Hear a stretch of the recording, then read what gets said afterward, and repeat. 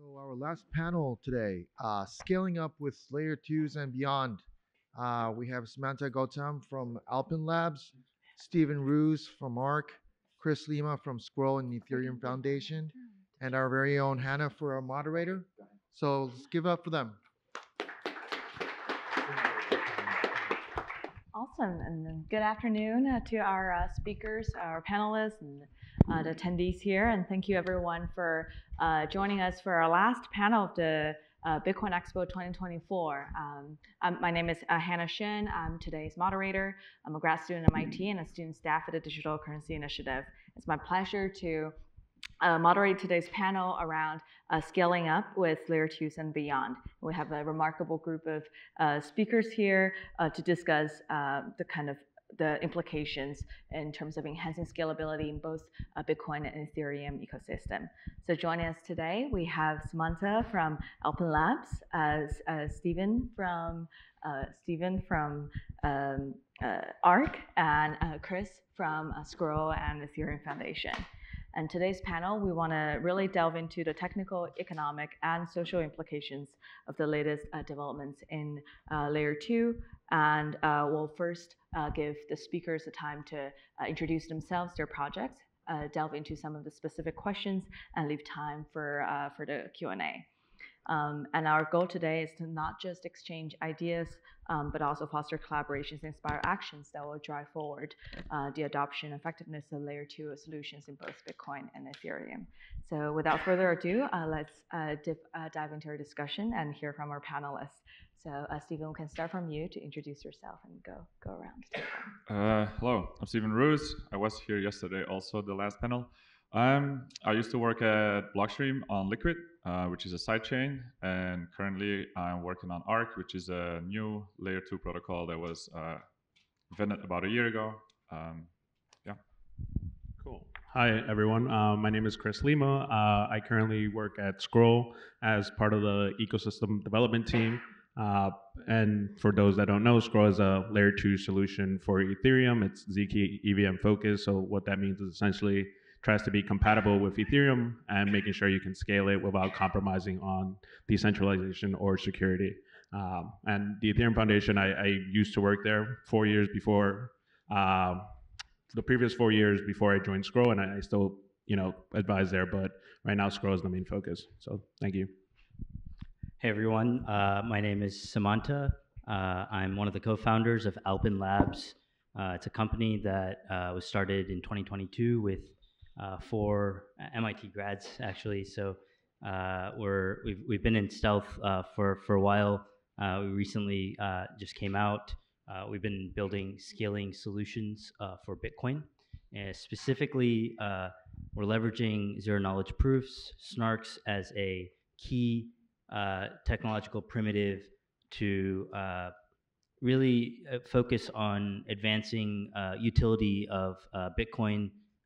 That's through improving privacy, improving scalability, and key aspect of both is also improving expressivity, allowing people to build verifiable on-chain contracts on Bitcoin and with the Bitcoin asset. Awesome, thank you. Welcome again. So I want to first delve into a core issue that we're all thinking about with scaling the networks. How do we also ensure and think about problems around decentralization and security? So could you talk a little bit more about how your for different the networks that you're working on, how does it impact the decentralization aspect for Bitcoin and Ethereum? Is there a trade-off, for example, in terms of thinking about increasing throughput, scaling up vis-a-vis compromising some of the decentralization or the security aspect? Sure, I'll talk a little bit about the Ethereum side. So layer 2s are essentially, I think probably most of you are familiar with the blockchain trilemma, and sort of, in order to really build a blockchain, you have to either focus on security, decentralization, or scalability. Bitcoin and Ethereum focus primarily on decentralization and security. And so that did mean that we had that trade-off of making the scale to actually like make a meaningful impact throughout the world. And that's sort of where like L2s on the Ethereum side came about, where we want to be able to scale Ethereum and not compromise on those values. And sort of now that we're doing it, we've been building it out for like the past couple of years. It's sort of, in order to scale, there still are some technical roadblocks that we have to get through, and right now a lot of the layer twos are still more centralized than we would like. And so what we normally say is like they're currently on training wheels, and the main goal over the next couple of years to really make sure that L2s are very much decentralized and adhering to those security values as well. So it's a very open area of exploration, but I think overall we are achieving the goal of making Ethereum cheaper and much faster, while still retaining some of that security that we do care about as well, the decentralization. Yeah. Any other panelists want to comment on this from the Bitcoin side? Yeah. Well, I think from the Bitcoin side, when we talk about layer twos, we kind of only have the Lightning Network, right? I mean, there's discussion what layer twos should be. I think on the Bitcoin world, we usually think of layer twos as something that kind of doesn't really concede on the security model of Bitcoin. Like, you don't need any third party to be involved to get your Bitcoin. So like federated sidechains are not really layer twos in that definition, but they have been around for a long time. And I think recently with like BitVM and the whole discussion about there, like people are seeing lots of options using BitVM with like rollups, like lots of stuff obviously is happening with rollups in Ethereum that they might finally like cross over to Bitcoin. And also on the sidechain side, BitVM might enable like bridging that does not rely on third parties finally. But yeah, I think the security of getting back on the Bitcoin blockchain on the Bitcoin side relies a lot on the mempool working out and like the dynamics on the first layer. Yeah, I don't know like what I want to add there, but there are definitely a lot of unknowns still, because we currently have Lightning Network. Lightning Network is very sensitive to what happens on the mempool. But it kind of works, and all the other ones will still have a lot of questions that we need to figure out. Yeah. What I think is interesting about Bitcoin's design is that it sort of uniquely, I mean, compared to Ethereum and other base layers in this modular vision of blockchains, is that it really, the design understood the physical reality and physical limitations of global broadcast systems that are trying, basically peer-to-peer networks that are trying to come to consensus. And so the result of that understanding was that we shouldn't overload Bitcoin with rich statefulness or arbitrary kind of computation, smart contract logic. And this is really important because we're seeing that sort of play out in other blockchains that are, I think that didn't take those trade-offs, and it's leading to all sorts of kind of issues around MEV centralization, to sort of just kind of bigger risks for the base layer. But what it also meant for Bitcoin was that it's very limited in both the block space, in the kind of scripting functionality that we have, what we can actually build. And so I think the importance of layer twos is especially felt more in Bitcoin because of the sort of constraints that exist at the base layer. But what's super exciting, we think, is that the technology that enables that kind of the escape velocity, if you will, or the Cambrian explosion of different kinds of possibilities for sovereign kind of applications with Bitcoin through layer twos are now possible. Like those technologies like SNARK, zero knowledge proofs, have rapidly advanced in the last decade, where now we can start, and innovations like BitVM and so on can allow us to do interesting things at the layer 2 level.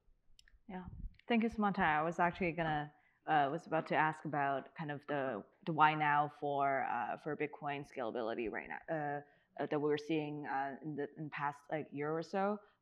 Lightning has been around, I think, for about 8 years, and now with like Snarks and a lot of the new updates. We're seeing more innovative scalability solutions.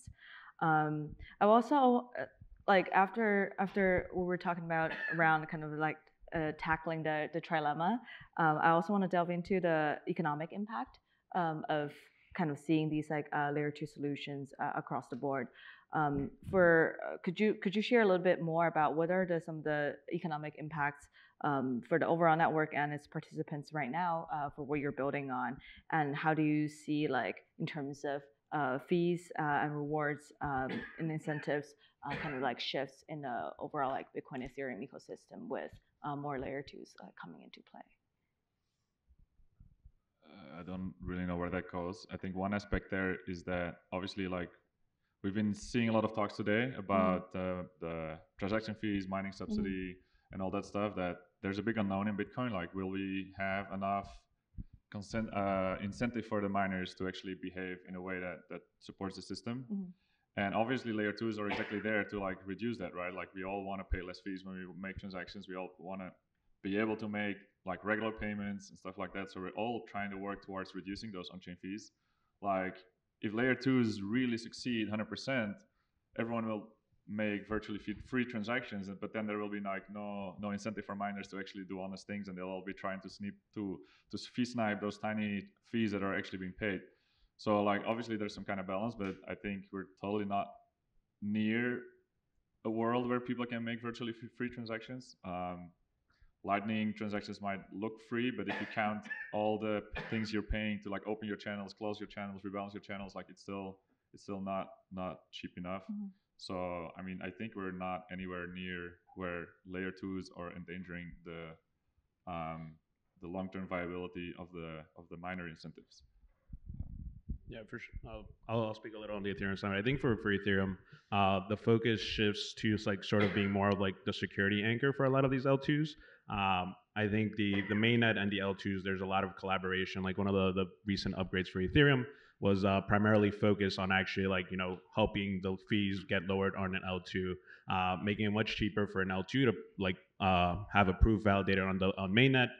So now you've seen the transaction costs for a lot of L2s drop by a 10x value, which is like super important. And so now like the goal is, you know, how do we make it more accessible for people to go from mainnet and really start transacting on L2s? It does present a lot more problems because now the L2 landscape is still somewhat fragmented. The tooling to, you know, move from one to another creates a very difficult UX for like the end user. So there's still a lot of pain points that need to be resolved there. But I think, you know, overall, like Ethereum is sort of has done a lot of work already to kind of see how the mainnet can still continue to thrive with the L2 ecosystem developing on top of it. Yeah, I want to add to that from Bitcoin side. L2s like rollups also enable smart contract functionality, and that is really interesting from the perspective of basically having like opening up to a lot more utility that can be built on chain. You can't do things like, you know, vault-based, you know, self-custody on Bitcoin today, but with L2s you can. Private transactions, I mean, much more limited, but L2s potentially can offer that. Use of Bitcoin as collateral in, you know, creating a synthetic stablecoin. Smart contracts could offer that, and so you see all this new utility that could be possible with L2s.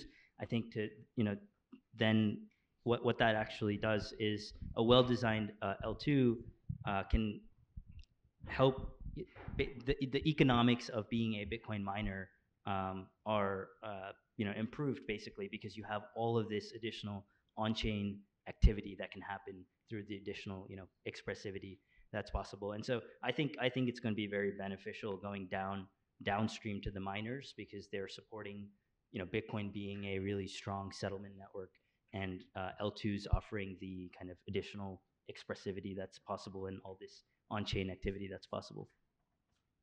Yeah, makes sense. And so we like delving a little bit more into like both. I think for example, first of all, for Ethereum, like for this particular cycle, like restaking has been like a pretty major topic, both when it comes to like economic incentives and also network security, right?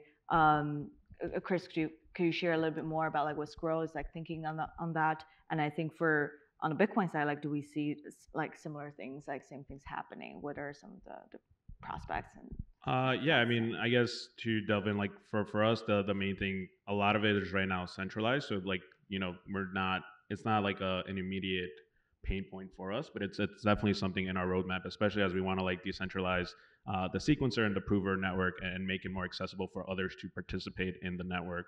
I think there are always risks. I think the amazing thing from like the Ethereum researchers is that they really take a lot of time and due diligence to really like take into account what are the possible scenarios, worst case, best case, and it's a very like all had in a public forum. So a lot of these things are really gone through a very robust security measures, and I think they've just done a great job like switching from like proof of work to like proof of stake. That was a very very long process that involved a lot of people, and so yeah, I think overall, like what we've seen is that the Ethereum core team has done a really good job, and overall, like these are things that they are taking into account. And a lot of it, if you are interested in learning about it, you can read about it on like ETH Research and see what are the trade offs that they're currently discussing. Mm-hmm. Yeah, and how do we feel about POS on Bitcoin and the restaking side? I cannot really talk for that. I think. I mean, Bitcoin obviously will never have that. Yeah.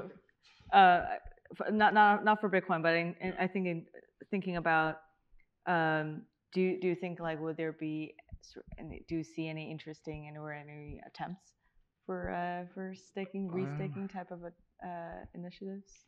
Well, I mean, like I said, BitVM is like reigniting the excitement around sidechains, right? And what BitVM is solving on the sidechain side is the bridging, like how to get your money from main chain to the sidechain and all that. But that leaves the question of how does the consensus on the sidechain work? And I guess there's projects that are thinking about using proof of stake with Bitcoin as stake to do their consensus on their sidechain. There's been a lot of research over the years on how to do sidechain consensuses, like specific for Bitcoin sidechains, like space chains and whatever Ruben Thompson came up with. So yeah, I don't know. I think there will be a variety of different things. I don't know if proof of stake will be the good or the bad contender there. Yeah. Cool. Nothing to add there. Yeah, I would also chime in there. I think that's like one of the cool things about L2s is that you can experiment with a lot of these things and see the mechanisms actually work in production. And I think that's where you see a lot of like the researchers kind of like, all right, we don't want to mess with either Bitcoin, Ethereum itself, but like what if we were to do this on an L2 and kind of see how the network operates before doing something that could like potentially mess up everything at the main layer.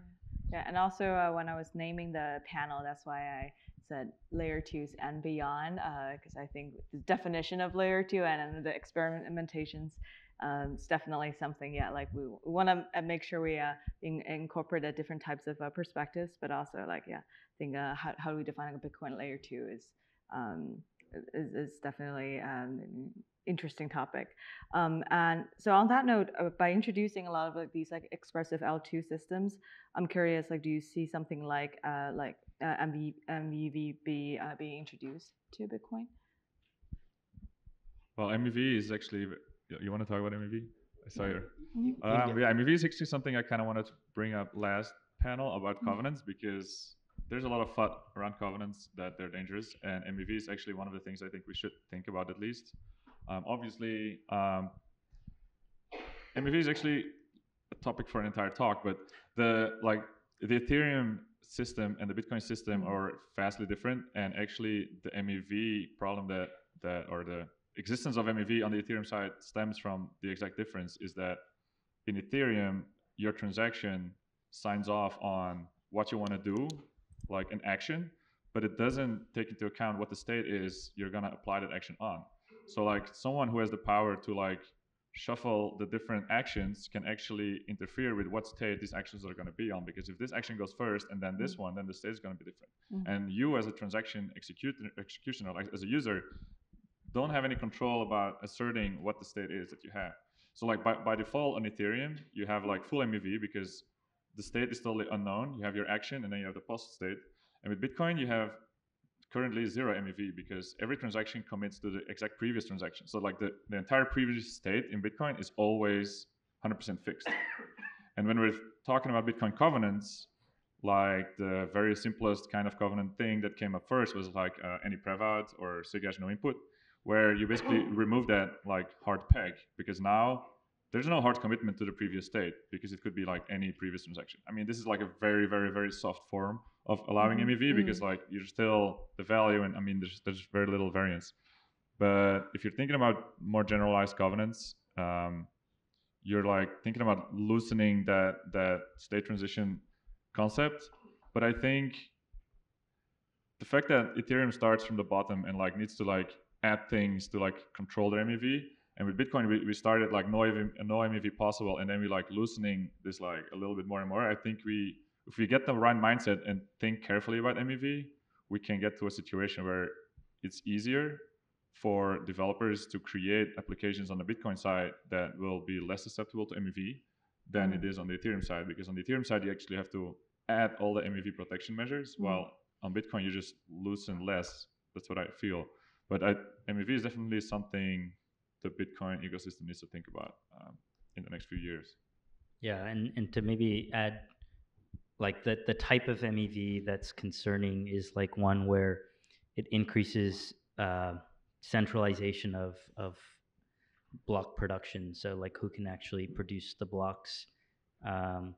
Miners are shipping off that block production to like some handful of highly capable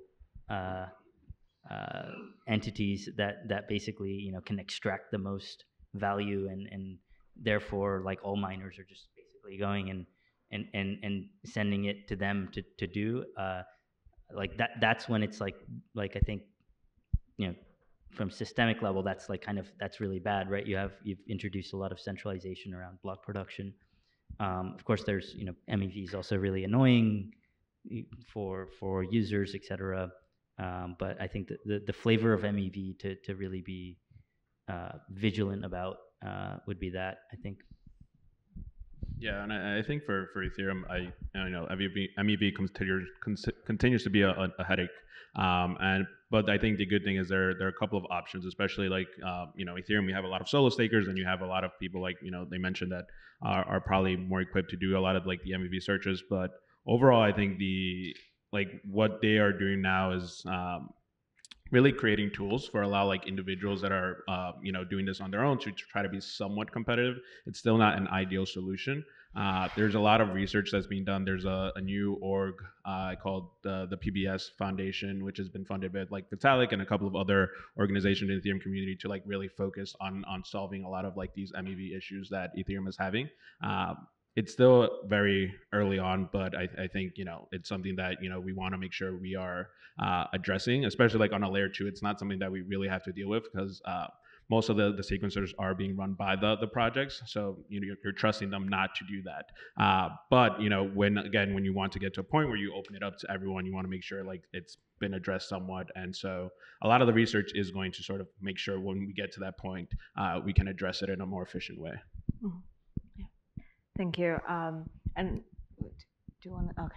Yeah. So I want to switch gears a little bit to talk more about user experience in the dev ecosystem with the more layer 2s coming up. So first of all, with we're seeing so many like newer like layer 2s of varied designs and capabilities out there. Like how do you think about, like, for example, for wallets to adapt into an environment where there's so much variety, and then what are some of the anticipated interoperability challenges do you see from like that angle?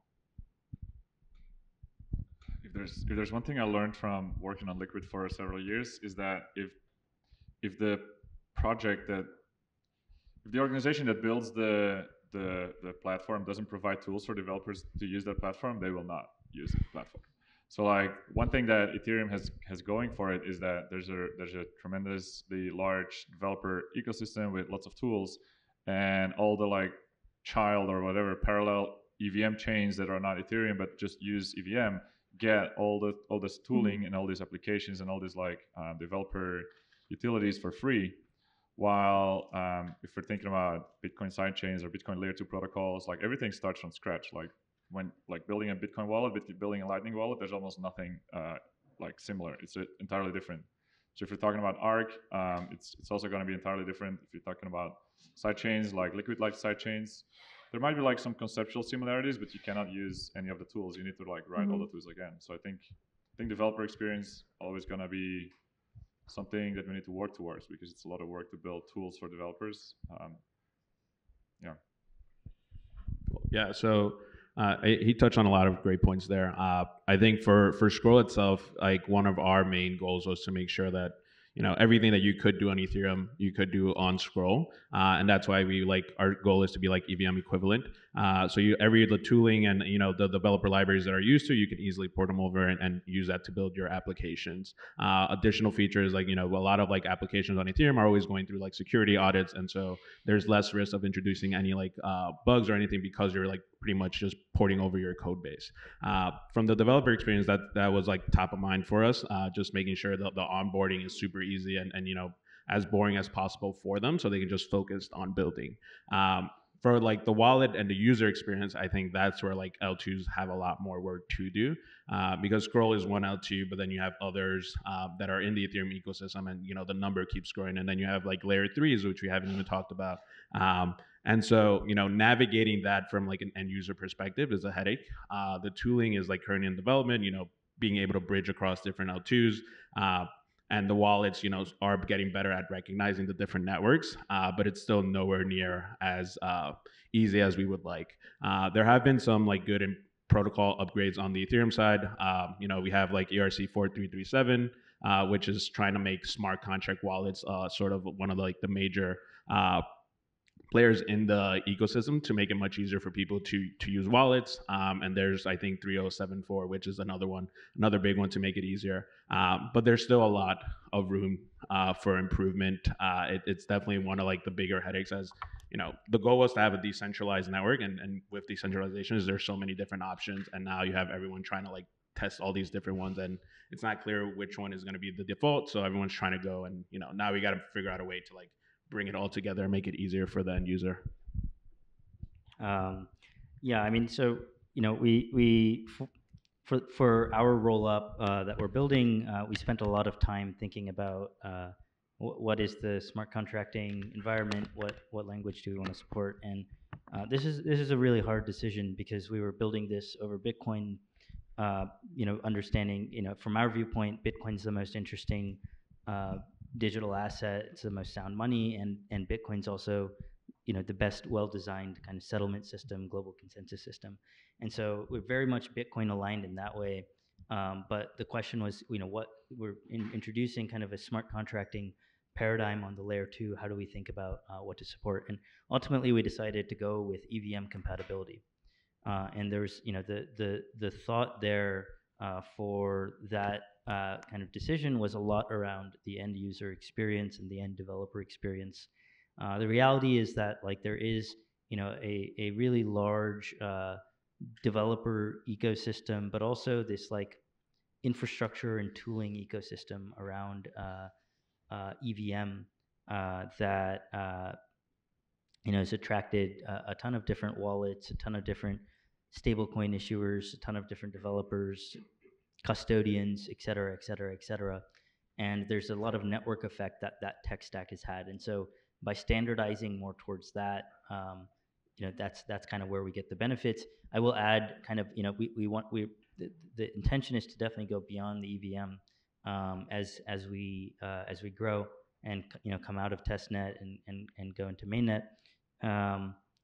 We're looking at already adding things like account abstraction, which you called out, which is going to be really, we think really important for user experience, and also gas abstraction and enabling gas abstraction services, which we've thought for a long time that was kind of a no-brainer for payments, as we think about why have to pay if you're doing payments for some kind of stable coin, why are you paying additional gas fees in a totally different native gas token, which in our case is bridged Bitcoin. And so, giving the flexibility to the developers to either have gasless transactions, or, if you're paying someone in stablecoin, to pay the fees in stablecoin. These kinds of user experiences are really important. So we're taking the EVM and kind of adding in even additional kind of new ideas that allow for such experiences. Yeah. And thank you so much. I love where you're like touching upon some of the things I'm thinking in terms of by adding things like EVM or other expressive smart contracts and new use cases. It's like unlocking for Bitcoin. Could you like maybe share a little bit more, like also for Stephen, like other like new use cases you have in mind by having like EVM compatibility? And then I think for Chris, because Scroll is, I think, ecosystem wise, like something that like further along the way compared to Arc and Alpen. Could you maybe share a bit more, like in terms of the new use cases and developer kind of activities you're seeing in the ecosystem? Sure. Yeah, I'm happy to tell that. I think the main thing for us is, Ethereum has done a great job of like activating the developers, but one of the biggest blockers has always been how expensive it is for a lot of these different use cases. Even something as like a transfer of stable coins, right? I think for regions like the U.S. and Europe, 10 cents or something like that, it's not really like that much. But when you want to think about like regions like Latin America or Africa, which has been like a very important focus of Scroll, we need to get that fee down even lower. Talking about like 1 cent, and so this is where like the layer twos really enable developers to start thinking more of cheaper fees means we can do a lot more. We're not limited. By the expensive fees on mainnet. So like, that opens up the design space, and that allows us to really work with these different communities to like make it more accessible for them. Especially, as like the network get congested, like, like when there was like the whole NFT craze and everything, mainnet was just like unusable for like most people because they just didn't want to pay those expensive fees. But now with like layer twos, a lot of that has sort of, been alleviated, and now we can do a lot more. It's faster, it's cheaper, and so developers are really like thinking through like what else they can do here. And so like now I think in the future we're going to be seeing a lot more stuff like with stable coins and payments, making that more accessible to people. And just in general, even for like even like something like NFTs that were on mainnet, the interaction on L2 is going to be much different now that it's much cheaper to mint it. So everything is just like wide open, and we're seeing a lot of that. And like for gaming is like one of the areas where like the cheaper fees is like super important, and we're seeing a lot of development in that as well. Yeah. So I mean, like, so for us, actually 2 weeks ago, we announced our vision and kind of came out of stealth. And in the first week, we actually had over 100 projects reach out through our website to build, things that they couldn't have built directly on the base layer for Bitcoin because of the constraints around expressivity. And so just having smart contracts, the projects were to highlight a few. It was people that wanted to build better self-custody solutions with having vaults, access to vaults and more powerful vaults on the layer 2. It was even folks that wanted to build like on-chain hash rate futures, which would be useful for miners. There were a couple of projects talking about using Bitcoin as a collateral in interesting ways to create different types of. I mean, there's like everything from like sort of options contracts that then enable algorithmic stable coins. And these kinds of applications. So like basically we're excited to see the use of BTC asset and the developers being able to access that more natively in the layer 2 in a smart contract paradigm. But we're also really excited to see, I mean, a lot of the the kind of projects I named are also kind of being developed, I guess, in Ethereum and other places. I think there are some totally new and unique projects would hope to see really be born out of the Bitcoin side. I'm personally really excited about like Lightning channels being created on the layer 2 roll up that has kind of cheaper cost for the on-chain interaction on the roll up. It has more expressivity to do interesting things we're also really excited about potentially other client-side validation protocols getting built up. A few mentioned kind of in talks prior. So I think there will hopefully be even as ambitious as on-chain verifiable Bitcoin money market fund. That could be really exciting as we see maybe yield opportunities, et cetera, that emerge in the L2s. Thank you. Very exciting. And so today, this panel is actually, I think, the only panel for the Expo that has both Bitcoin and Ethereum represented. And yeah, so thank you, Chris, for driving from New York to talk more about like Ethereum layer 2. So I want to definitely use this opportunity to talk, to ask about ways to collaborate across two like major networks. Could you share a little bit of some ideas or opportunities that you think could exist between your projects, like in terms of collaboration, and how do you see like maybe pulling some of the resources or know-hows either on like MEV or other aspects may benefit the scalability and utility of Bitcoin and Ethereum? Well, I guess to start, what I already said, there's people building EVM sidechains that want to live against Bitcoin, so you can bridge your Bitcoin into like an EVM world. So then we can obviously leverage a lot of code and infrastructure that Ethereum has. I think like the previous or the talk before the previous talk, I think in the Ethereum world, there's a lot of research about like zero knowledge proofs and snarks and all those kind of things that in Bitcoin haven't really been relevant yet, and they might come and they might like be a part of the different layer 2s that we will see. So that's more like cryptographic higher level. That's not really necessarily Ethereum based, but like they've been like doing more efforts there. Like other than that, I think we can learn from the effects on the system that a lot of the applications have, like decentralized exchanges, like lending, like all those kind of like things where people are trying to gamble over stuff and trying to win from each other. Like if they come to a Bitcoin like a system like Bitcoin, what does it mean for fees? What does it mean for mining incentives and stuff like that? I mean, there's like know-how crossover, but yeah, for sure. I think ZK is really one area of space that like even beyond blockchain, just as like the design space is so huge, and that's been a very important part for Scroll's development. Just like the advancement in that area alone has allowed us to really scale. Like a lot of people thought this would take at least another 3 or 5 years to get, and like it's actually here in production, but we still have a long way to go. And I think that ZK is just a space in general that people should be paying more attention to beyond just like L2's Bitcoin and Ethereum. I think one of the cool parts about both projects is that both are being developed in the open. A lot of these conversations out there, the researchers are very accessible.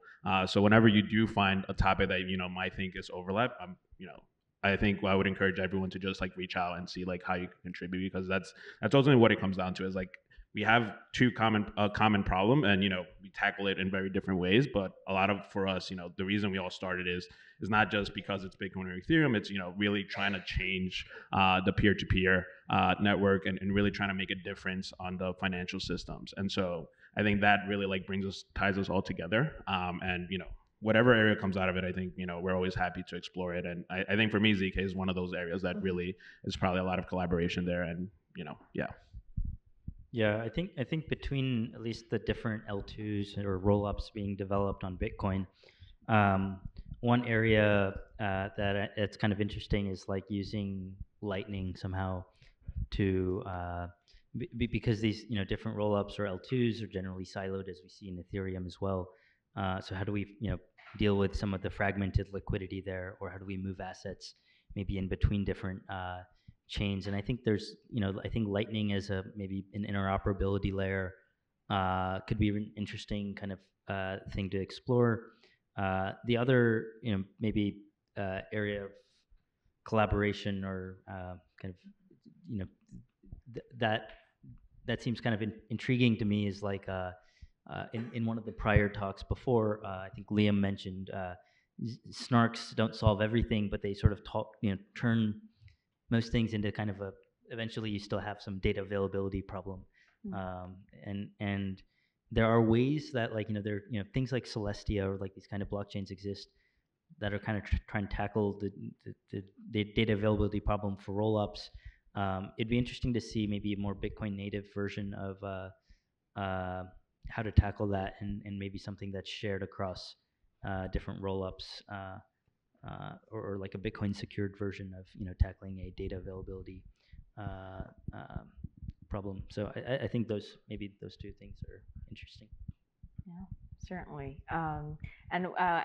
We're approaching towards the end of the panel, so I'll ask one last question and open it up for questions from the audience. So if you do have questions, feel free to start lining up over there. So yeah, to wrap up our kind of a panel discussion and the Expo content side in general, like looking forward 5-10 years from now, how do you envision what you're building on to impact like Bitcoin and Ethereum ecosystem respectively? What kind of changes do you envision in terms of scalability, functionality, and like user experience use cases with where you're working on? I can go first. I mean, like I said, our main goal is to make Ethereum and make it cheaper, faster, and really make it usable for the whole world. I think for me, the main thing I would want to see is sort of abstracting away this conversation of like blockchains and L2s. I think for the end user, they shouldn't really have to know what blockchain or L2 they're on. Like you want to make sure like at that point they're just like interacting with different applications, and sort of the blockchain that they're using is sort of in the background, but they're still able to like verify that they are using the right one and everything like that. But the fact that we still have to say like, oh, this is on blockchain or this is on that is still like a huge pain point, because that just introduces friction. And so the more we can be in the background and like doing all this, so the end user can just focus on using a product that is safe, secure, and decentralized, I think that's where we would want to see it eventually, and not have to worry about like these high fees or congestions and anything like that. Yeah, I think if I speak for ARK, I think ARK as a goal is primarily focused right now at just payments, like making Bitcoin payments like more user friendly and cheap. But generalized, it kind of mimics a lot of the behaviors of Bitcoin itself. So a lot of applications that could be built on Bitcoin could be built on ARK then as like a third layer or something. So yeah, I think that's exciting. I mean, it's gonna enable a lot of like Bitcoin-like use cases with lower fees. And I think more general, like all the stuff that's happening like in different altcoin spheres, it's excited to see them come to Bitcoin, because I mean we all know Bitcoin is a real currency. Everyone knows cats are more real than unicorns, so that's exciting. Yeah, I mean, it's really hard to predict kind of the applications that will exist. I definitely want to see like a better sovereign bank built through Bitcoin that's accessible for the world. But more generally, I'd just like to see creative innovation kind of explode in Bitcoin, and that done through layer twos, where developers have access to really secure BTC and a sort of an ecosystem that is secured through Bitcoin as the settlement network, and programmable, which unleashes this kind of creative innovation. So I hope to be very surprised even with the kinds of applications and things that people build out there that I hope I can't even envision today. Yeah, cool. And yeah, hopefully like 5 years from now, we're not talking about using blockchain apps, but just like apps, right? Like I'm not talking about using internet apps these days. Yeah, and then with the programmability for next year's hackathon, which we'll announce the winners very soon, maybe we'll see more like new use cases and projects coming out of it. Yeah, so I do have like personally I have some questions. We touched a little bit about like layer 3 and there's privacy things, but definitely want to have the audience like raise any questions you have first. Yeah. Oh yeah. Go ahead. Yeah. Stephen, I was actually just curious to learn a little bit more about ARK and whether it helps. Lightning is great, but the main problem is that creating channels on the on-chain fees very high, difficult, etc. Does ARK actually reduce that part of the fees as well? And I just wanted to understand the mechanics there that enable that a bit more. Yeah, I mean the main problem that ARK kind of like the development of ARK kind of set out to solve was the inbound liquidity problem, right? So in Lightning, if you want to receive a payment and you don't have a channel, you just can't, right? So you first need to convince someone else, like an LSP or someone else, to open a channel with you, which costs money, to put some liquidity on their side of the channel, which costs them liquidity, and then you can receive a payment. So that's kind of like a pain point, especially when you want to onboard new users or when you're talking about smaller values and stuff like that. So Arc doesn't have that problem. In Arc, you can just open your wallet, you have nothing, and then someone sends you VTXO, like a transaction, and then you have something. So you don't have this like setup cost. You don't like the liquidity comes from your provider, from your service provider. So yeah, that's the main like benefit over Lightning that that Arc has. I don't know if that answers your question or if you want more details. Yeah. I guess I was curious to learn a little bit more about the security model. I guess I was curious to learn a bit more about Arc, but yeah, I didn't have a talk here. We didn't have a chance. We talked a little bit more in general terms, so maybe just the security model. Yeah, go on. No, I guess the like Lightning and kind of Ethereum rollups familiar with, but Arc I was kind of more curious to understand more. Yeah, so the security model is kind of similar to Lightning. Like if you have a Lightning channel, you have transactions that are off-chain transactions, and if you want your money back and your channel partner is not there, you need to go on-chain, right? So in Arc, it's more like a hub and spoke model. So everyone is kind of talking with the same service provider or with like one of very few service providers. And if you want your money back and your service provider is not cooperating, you also need to go on-chain, and you have a series of transactions that you can use to go on-chain. So it's like the same security model in the sense that you have valid Bitcoin transactions you can put on chain to get your money back. The main difference and the main problem that Arc has is that in Lightning, usually depending on how many HLCs you've been going on, it's like 2 or 3 transactions is sufficient, and in Arc it might grow to like a series of 5, 6, 7, or 8 transactions, depending on how many users there are. So that's something where it's even more mempool or fee rate sensitive. But I mean, on the long term, things like BitVM, things like MAT are looking promising to also reduce it to like a constant factor number of transactions. That's very like different design for Arc. Currently, it's like the main difference with Lightning is that you need more transactions on the chain. So you rely more on your service provider to be online.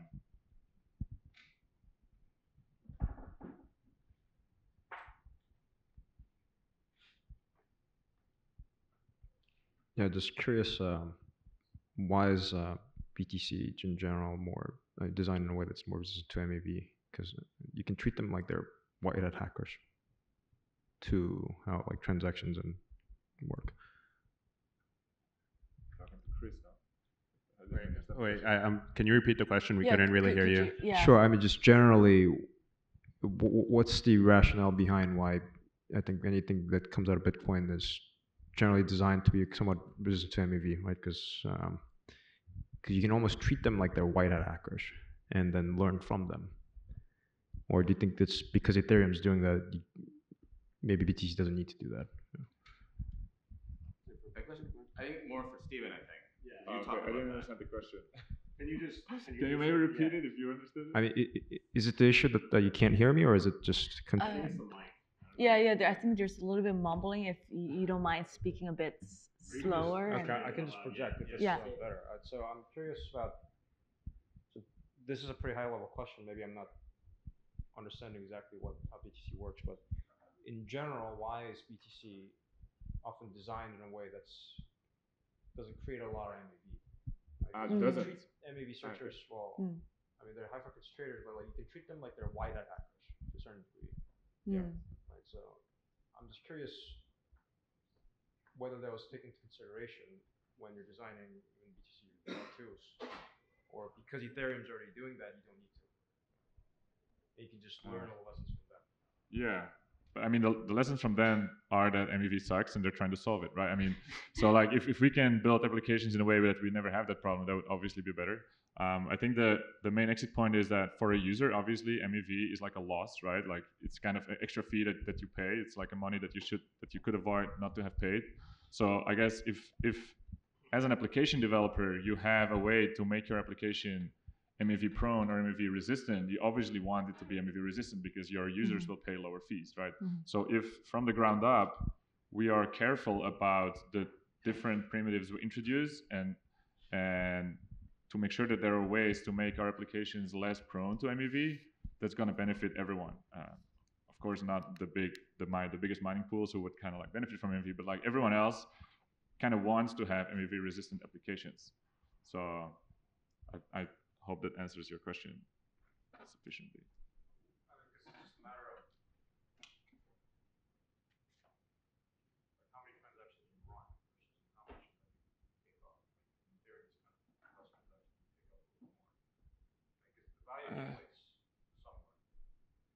Yeah, but like in Bitcoin, like the fee that you pay to the miner is like you basically give it to the miner, right? Because you sign off on it. So I don't call it MEV because a miner doesn't extract it; he just gets it, right? You grant it to him.